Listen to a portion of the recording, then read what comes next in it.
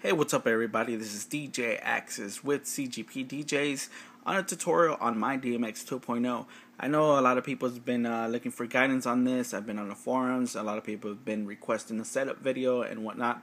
I'll be making a series of videos covering setup to using the Easy Remote app, using the effects generators, and whatever requests I get in. So let's start it off. Let's open up MYDMX 2.0. Let's start off by saying let's make sure you have the latest update version of MYDMX 2.0. There's two ways I'm doing this. You can either go to americandj.com and look up MYDMX 2.0 and download the latest version, or there's a real cool feature up here. Once you open up the software, you can go to the little question mark and click on it, and you can check for the update that way as well, and I'll let you know if you're running the latest or if you need an update. So let me give you a quick rundown on how I have it set up and how I use it to my advantage. Here are a couple scenes that I've created. I have a couple blackouts, being that I use the Easy Remote app on my iPad, and each page requires a blackout. That way I'm not scrolling 2 pages just to get to my blackout scene. But again, I'll cover that in a later video on the Easy Remote app. These buttons right here we'll go over are what I have programmed for our stage washing.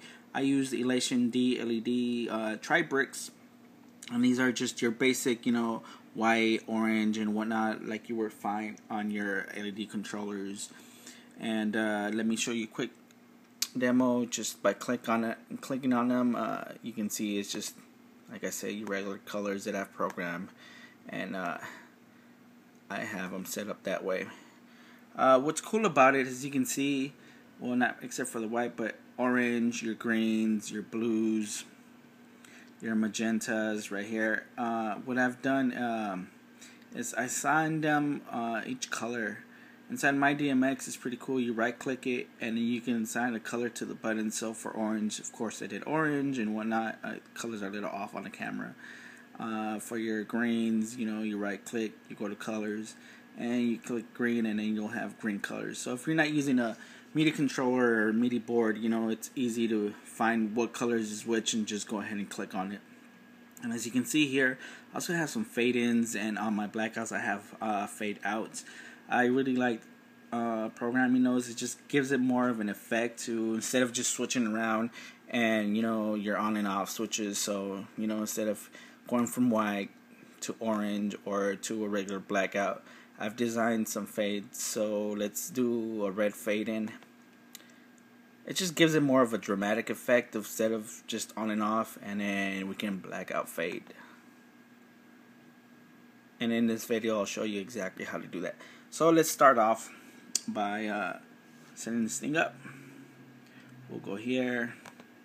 We'll start off, that's basically the new page symbol, and we're starting off fresh. We'll start off with the new scene, so nothing's there, everything's blacked out. So what I like to do is go to our editor, double click on that, and rename that to blackout. Since everything's blacked out, we will be using that as our blackout button.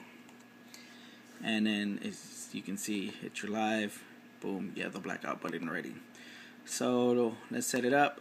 Right here is a list of fixtures. It's a very extensive list, and if by any chance there's a fixture that you have that is not on here, you can go ahead and contact American DJ support, and they'll be more than happy to create a profile for you. So in this case, we're looking for Elation, since we're using DLED bricks. Let me look here.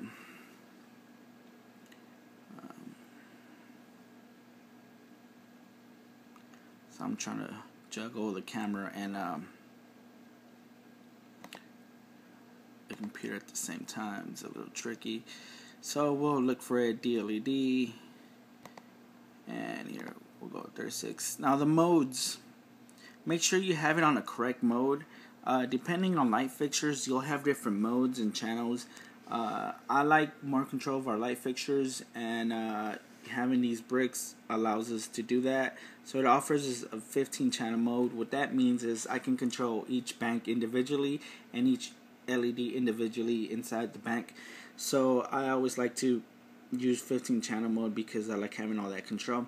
So I've selected my fixture name, profile, and what mode I want it. So I wanted a 15 channel, and then basically all you need to change in this area here is the number of fixtures. So in this case we're going to use 2. Click on 2 and then just scroll down. I've never really messed with anything else, so it's always worked for me, so I wouldn't recommend messing with it unless you know what you're doing. You hit the patch and it automatically shows up in your universe. What's cool about the software is that it tells you where your address starts on the fixture. So this is address 1. It gives you the information there. As you can see, it says address 1 on the fixture, number of channels. It gives you all the info on it.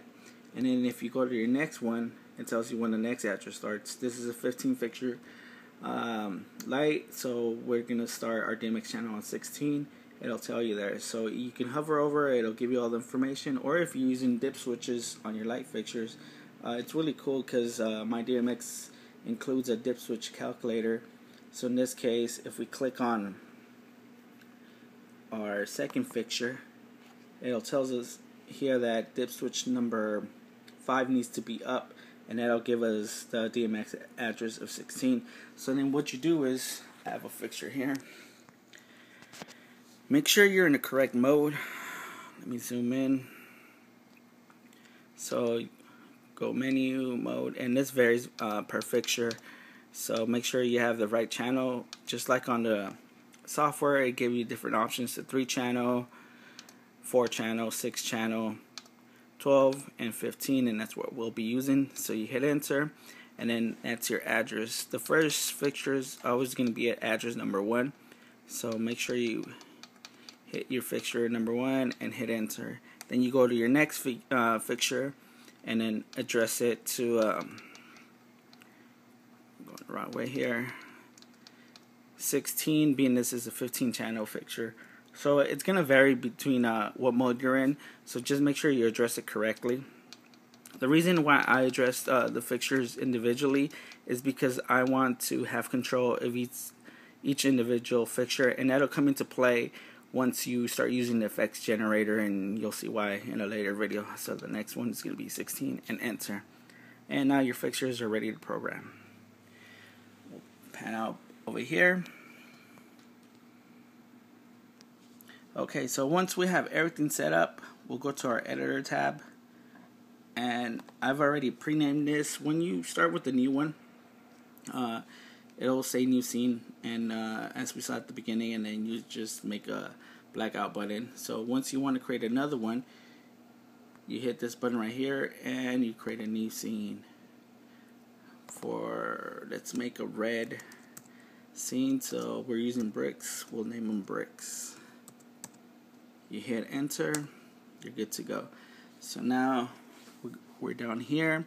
These faders corresponds to the values on your fixture. So depending on what fixture you're using, they'll have their different values. In order to find what each value does, please refer to your manual on your fixture. Being that this is my fixture, I know exactly what controls what. So I know this is the intensity. Nothing's happening because I haven't added any color here. So you can see this needs to be on because it's the intensity of the light. So once I start adding color to it, it'll control just one bank. You'll see that it'll turn on. Now if you have, say you're doing uplighting and you have 20 of these fixtures, you know, a lot of people think that you have to do this individually, each fixture one by one. There's a cool shortcut that you can do. Basically, it'll control all the values of the same fixtures, and the way to do that, instead of having to do each one individually, you can click on one and hit shift and then scroll down. It'll control all the values to them, so you don't have to go around and do each slider, each one. So we did this one. Let's go down here and you click on it, shift, and then click again. As you can see, it'll control the same values on the other channels. Click here, shift, the lights start turning on. So since it has different bank controls, I need to do it for each bank. Here and here. And now as you can see, my bricks are lit up in red. Okay, so once we're happy with our values and we have everything the way we want it, we're done. We can create a new scene here. So in that case, we wanted to make a blue scene or whatnot. The way I showed you in the beginning, I have different setups, just the on and off triggers. It'll be red, and if I wanted to make a red fade, I'll make a red fade with the same values, it's the same red values. The only difference is we'll do it on this one, and let's just act like we created a scene. What we'll do in the editor for to make it fade, this section right here is a fade between scenes button. Make sure you have that triggered with that X, and what you do is you go to the right here and you change the fade time. I like to have it 2 seconds. We'll do 3 for a more dramatic effect. And then now when I go to my live button and hit, we'll black it out first. So now when we hit it, it'll fade in with a more dramatic effect. Black out, fade in. And you can do this to any scene you create. So now if you want to fade out on your blackout, very easy. Just go to your editor. Make sure you have your blackout. Select it. And you do the same thing. Just enable the fade. And then change the fade time. And this will vary by user. So kind of mess with it until you get it the way you like.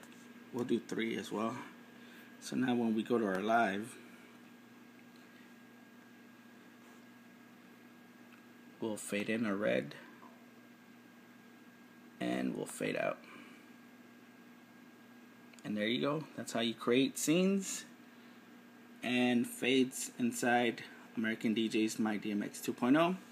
Stay posted. I will be uploading different tutorial videos on how to use this, from the effects generator to doing other cool tricks, and how to use the Easy Remote app.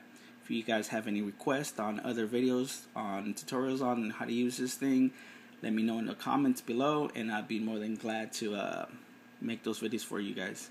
Until then, it's DJ Access from CGP DJs. Thanks for watching.